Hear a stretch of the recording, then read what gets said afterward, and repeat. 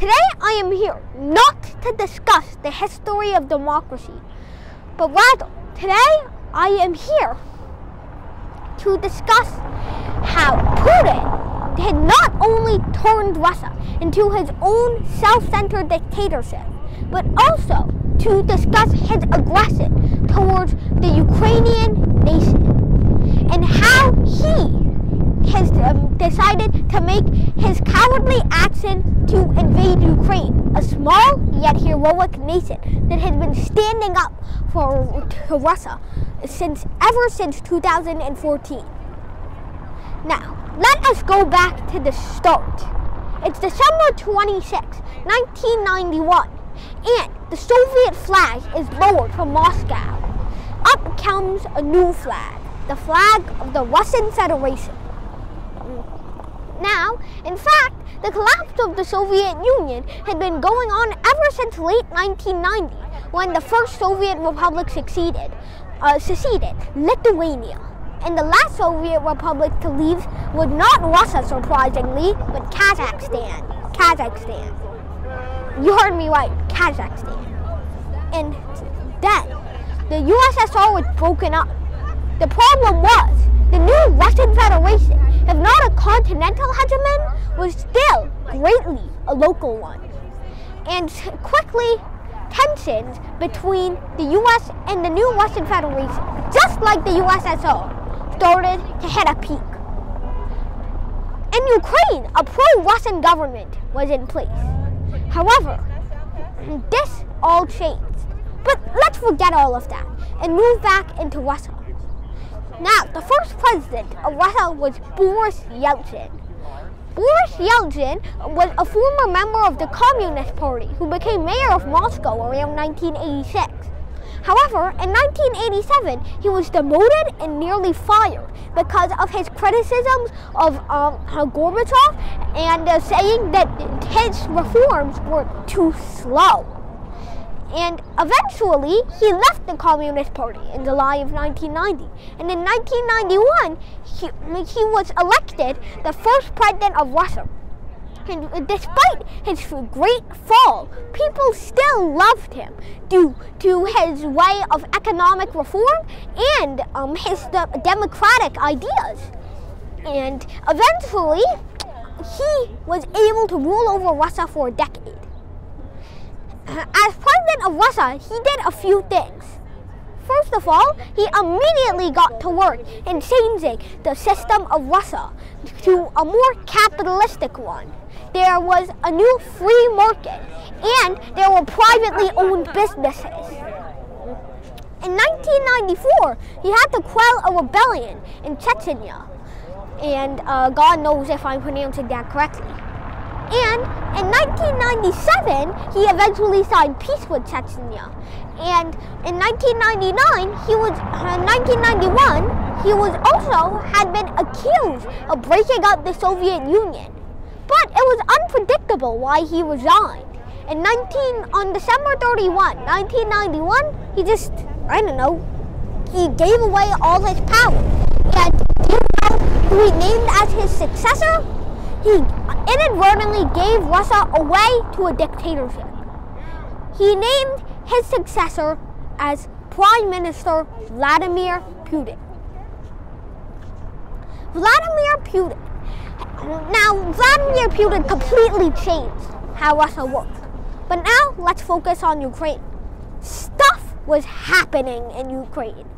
Now, this pro-Russian government had been in place for long enough. But in 2013, bad things started happening.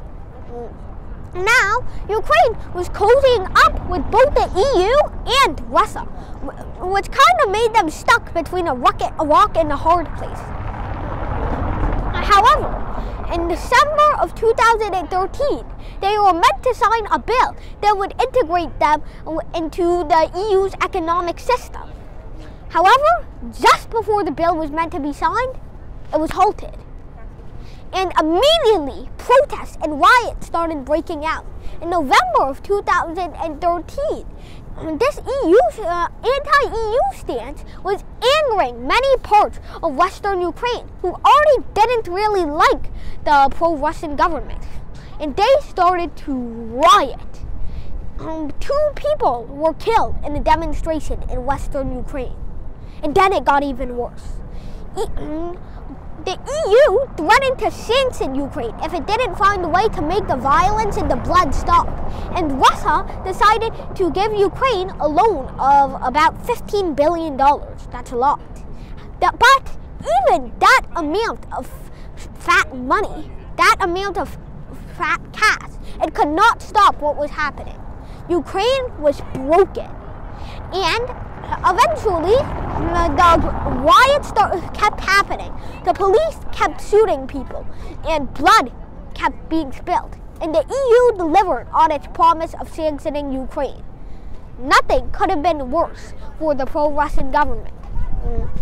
Eventually, a law was passed stating, "We don't like protests, so we're banning them." And however, this was not enough.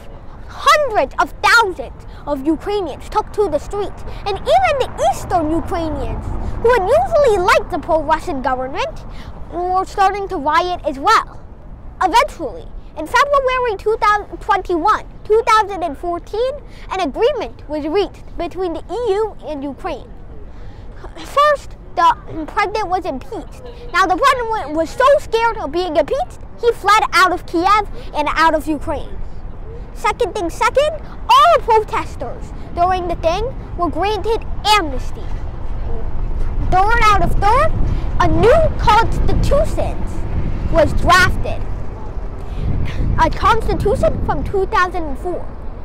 And fourth, and possibly the most important of them all, Ukraine hated Russia. Later that year, pro-Russian demonstrators started trying to take the Crimean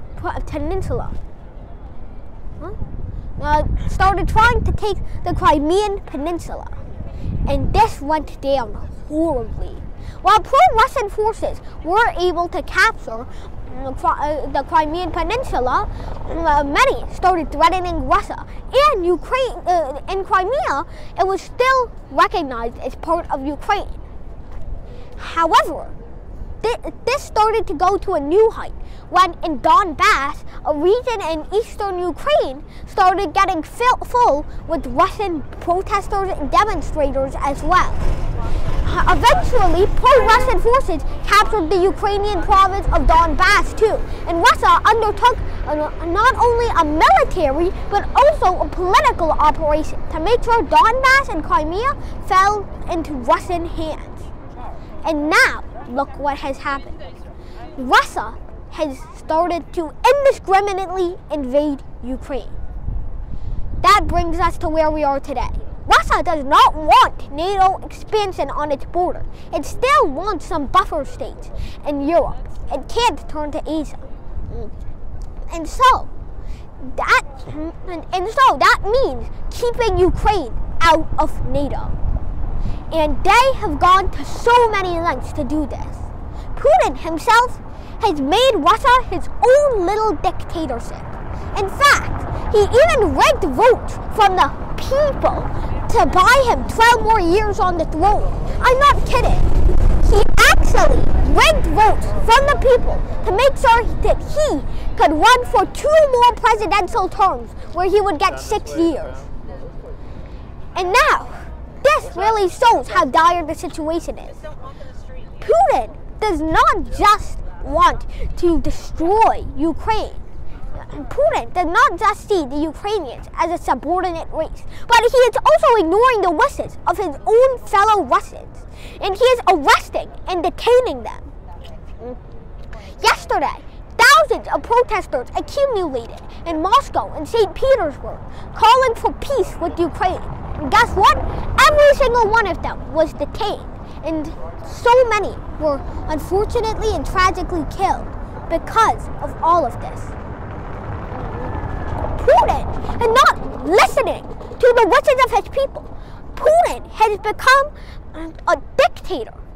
He has not only shown his aggression towards the Ukrainian people, he has also shown his ignorance to his own people. And for that, I promise, something will come. He has detained and arrested so many people. He has tried to suppress not only the Ukrainian people, but the Russian people. But let me let you know of something, Putin. And I'm not talking to Russia. I'm talking to Putin himself. You will never be able to suppress the will of the Ukrainian people. And I commend President Zelensky for taking such a journey from being a comedian acting as the president to becoming the president, and now not cowardly fleeing the country like some normal president, like some normal president who wants their life. But he is fighting on the streets. He is fighting for his own country. He has taken up a gun and he is fighting with his fellow countrymen. And not just that, the former president is fighting too. The mayor of Kiev is fighting too. Every single Ukrainian is rising up. They are fighting valiantly for their country. And to all of my Ukrainian brothers and sisters out there, keep fighting hard, keep fighting valiantly, keep fighting firm. And to Putin, you are making a grave mistake. And no matter how long it takes, let me remind you, the grave mistakes, they get punished. Thank you, everybody. And I wish the best of luck to all of my Ukrainian brothers and sisters.